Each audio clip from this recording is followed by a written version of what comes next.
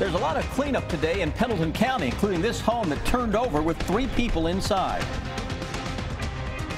We are tracking the potential of more rounds of rain arriving here for Christmas. It's fine out there for the rest of the evening, but tomorrow we could be talking about high water issues. I'll track those chances.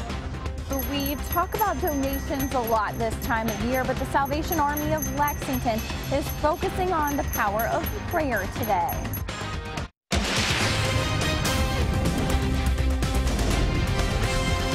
This is WKYT News at 5. A Kentucky man speaking out after surviving a frightening experience during strong storms. Last night, an EF1 tornado flipped his home in Pendleton County, sending it down an embankment. He and 2 other people ended up trapped inside. WKYT's Victor Puente was there as the man returned to his home today to see what's left. It's our top story at 5. The 3 people who were inside this mobile home survived being tossed about inside of it as it was thrown over a hill. Dallas Arthur says they knew a storm was coming. They weren't planning on spending the night at their home on Bethel Lane. Well, my wife and sister-in-law was in the living room and I was in the kitchen. We were just getting ready to try to get out of here. He checked the weather outside and saw some trees swaying. And it wasn't all that bad. But then all of a sudden I felt the house shake. And the next time it shook, it was gone. The National Weather Service says it was an EF1 tornado with winds at 87 miles an hour. Don't ever remember it turning over. But I was still standing up when it stopped. I was standing on the ceiling instead of the floor.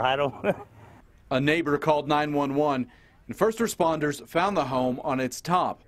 Arthur says he was able to walk out, but his wife and sister-in-law needed help.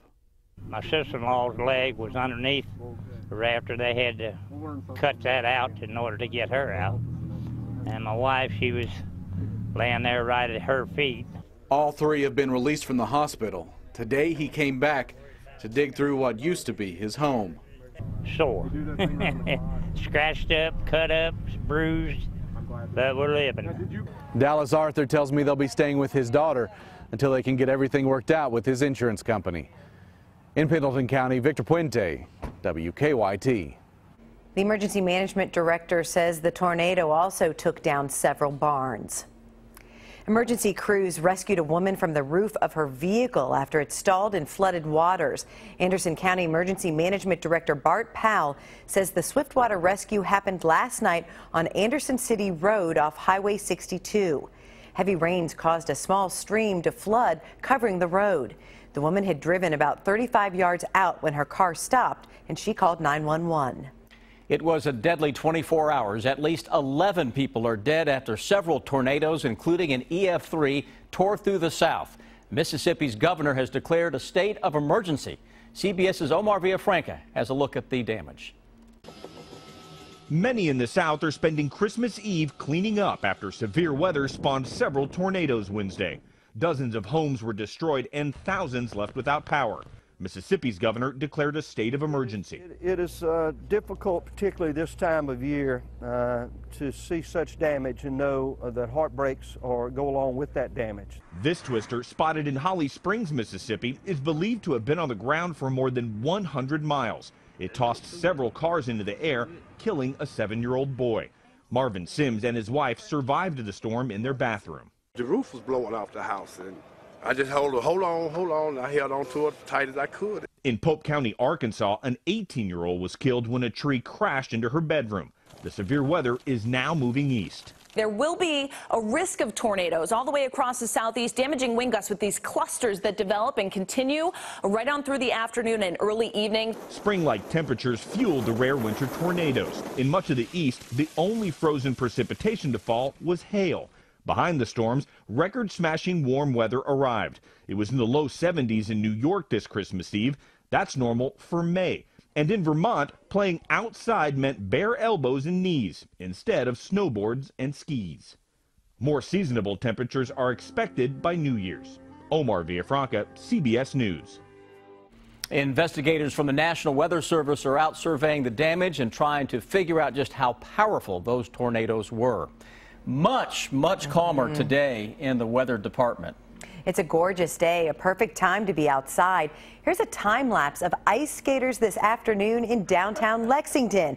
So if you were expecting a white Christmas, at this point, you're going to have to settle for a wet one. Meteorologist Jim Caldwell is tracking it all in the First Alert Weather Center. And Jim, a warm day to be skating. It is, and that's as close as you're going to get to anything white or wintry related for this Christmas at least. We do have winter showing up in our 7-day forecast, but the problem is we keep getting hit by spring-like weather with showers and thunderstorms that have sparked more flood concerns for the folks across southeastern Kentucky. You can see from Somerset to Pikeville covered up with a flood watch that goes into effect tomorrow morning, and it runs through your Saturday as well, as we can see some more rounds of heavy rain sweeping into the area. Out there at the moment, we're in between a lot of activity. You can see the clouds thickening up in the skies there from down in Middlesboro through Hazard and to Prestonsburg. The clouds have increased, and they will continue to do so from south to north all across Kentucky.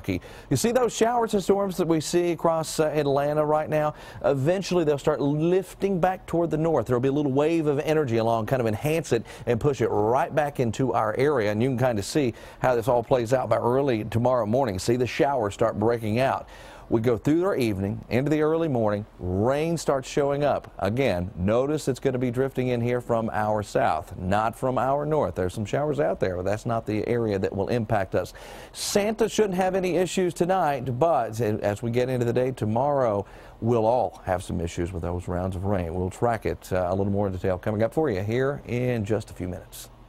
Police went to a southern Kentucky home at the request of a social worker and ended up making a disturbing find. Whitley County Sheriff's deputies say the home on River Road had roaches crawling everywhere. As WKYT's Phil Pendleton shows us, that visit ended with children being removed from the home and their parents behind bars. The house on River Road, about 6 miles east of Williamsburg, was a stop for a social worker Wednesday. She wanted to check up on the small children living there, but she also had some surprises for them. And they were also taking gifts to the 3 children. Only she was the one who got the surprise. Once she arrived at the residence, she was denied entrance to the residence. Then police say she saw the mother and father load up the 3 kids and try to run away. 5 miles down the road, they were stopped. The driver, 51-year-old James Walker, was cited for traffic offenses.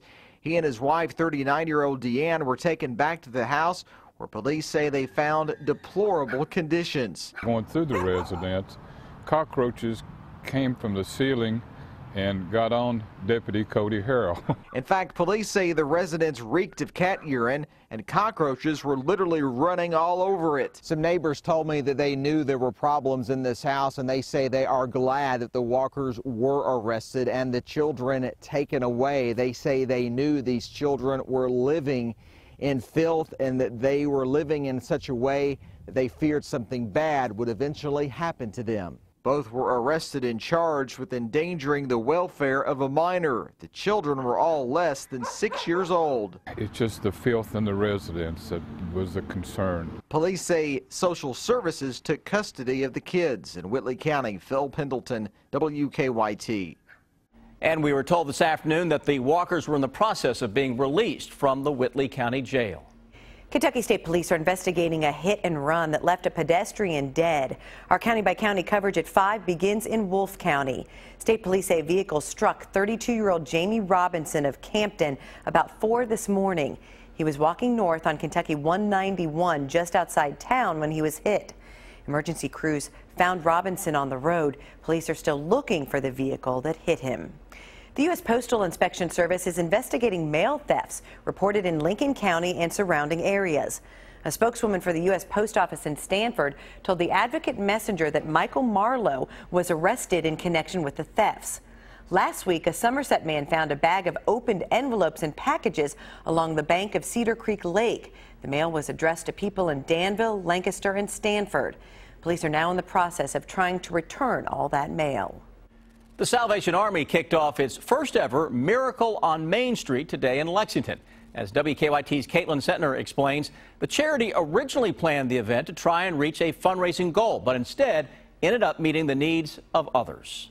We overbought a bit, thought some other folks could use them. Despite the generosity of many, the Salvation Army is experiencing a shortfall, tens of thousands of dollars short of its goal. On the final day of the Red Kettle campaign, the Salvation Army held its first ever miracle on Main Street. Originally we thought this might help with our shortfall, but then I thought it's about way more than that. I'm moving them over where you can get them. Okay. What do we do with the crate for one? Put it back in? Just put it over on the side. These came in through donations. So they asked the community to share their burdens and drop off prayer requests Christmas Eve. We've been praying over them right here. Community members are dropping off donations. Some are dropping off prayer requests. But women living in the Salvation Army shelter are among those asking for a prayer this holiday. Inside, women and children ate lunch, waiting for their prayers to be answered. But it was strangers outside reading individual prayer requests and praying. My husband died a year ago. I'm still grieving. And so does it make any difference if I know them or not? I can pray for a name, and I can just almost picture them in their home or wherever they are, or in a hospital, and I can see God coming close to them. Prayers came in from states away, and the Salvation Army says prayer is the reason they aren't concerned about a shortfall. In Lexington, Caitlin Setner, WKYT. And the Red Kettle campaign and Miracle on Main Street wrapped up late today. One person was killed after an argument at a crowded shopping mall in North Carolina. Detectives from the Charlotte-Mecklenburg Police Department say this was an officer-involved shooting. Police said in a statement that off-duty officers who were working at the mall arrived at the scene after the fight broke out, and one armed person was shot and pronounced dead at the scene. The Northlake Mall in Charlotte was crowded with shoppers when the shooting happened. The Department of Homeland Security is planning nationwide raids aimed at deporting adults and children who have already been ordered removed by an immigration judge. The Washington Post says the U.S. Immigration and Customs Enforcement operation will begin as soon as next month. The raids will likely affect hundreds of immigrants who fled violence in Central America. A Louisville hospital got an unexpected visitor. Actress Jennifer Lawrence returned to her hometown this week. The Oscar winner made a stop by Kosare Children's Hospital. She met with children who were sick and posed for photos with the staff.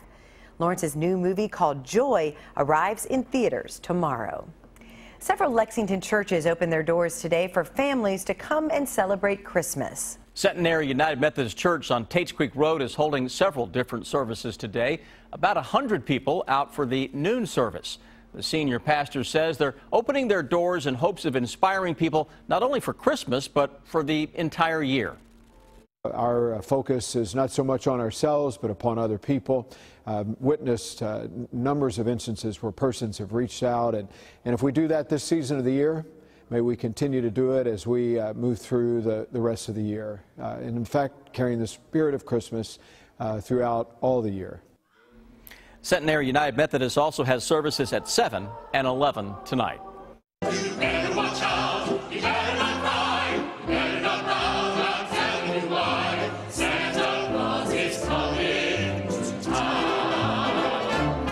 All right, it's a tradition in the Bluegrass that many of you enjoy. Time for the annual All-Tex Celebration of Song. We'll be airing that for you tomorrow at noon right here on WKYT.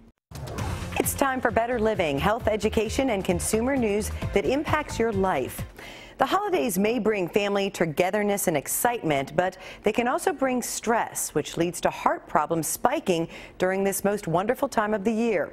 A study published in the journal Circulation says the number of cardiac deaths over the holidays is highest on December 25th, followed by the day after Christmas and New Year's Day. Doctors say there are several reasons why heart attacks are prevalent during the holidays, including increased alcohol consumption and smoking. Health experts recommend adults eat about 2 cups of fruit and up to 3 cups of vegetables a day. Often we're encouraged to reach for ones that are rich and deep in color. As Holly Furfer shows us, the winter months offer other produce options that may not be as flashy, but are still good for your health. We often hear the more colorful your produce, the healthier. But winter whites, fruits and vegetables that are pale in color, are packed with healthy nutrients as well. Veggies such as white potatoes, cauliflower, turnips, onions, garlic, and even parsnips which look a lot like a white carrot. They offer vitamins and nutrients, but they also have some compounds in them that help to fight cancer, fight heart disease, as well as keep your blood pressure in check, as well as cholesterol levels. And though potatoes often get a bad rap, it's what we put on them, not the vegetable itself, that's an issue. White potatoes are virtually fat-free. They're also a good source of vitamin C and a great source of potassium, which helps to lower blood pressure levels. Moore says garlic contains a compound that has been shown to reduce the risk for prostate and stomach cancer. And onions have nutrients that help with digestion. And when it comes to winter white fruits, top of the list are the pale flesh fruits, such as apples and pears. There's some studies to show that eating an apple or a pear per day can help to lower the risk of stroke.